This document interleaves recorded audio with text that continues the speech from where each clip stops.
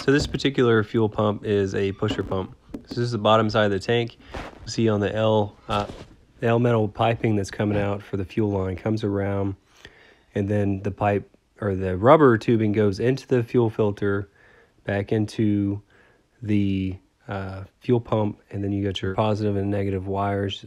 You got your negative ground wire right there on the firewall, and then the positives going up. You'll see in just a second.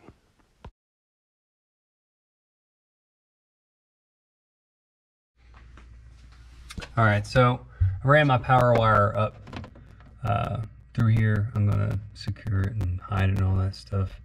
But just make sure that when you're testing which one to hook it up to, I mean this one in particular, it's requesting to put a 3 amp inline fuse, so it's not a lot of amperage.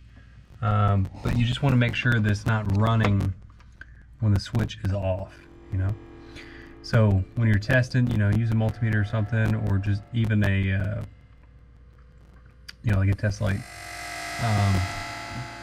Test to make sure that whichever one of these you choose to run off of is not on when the switch is off.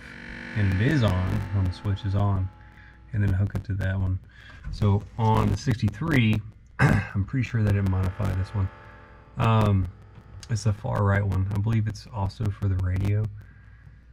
So that's the one I hooked up to. But when you turn it on, obviously it'll work.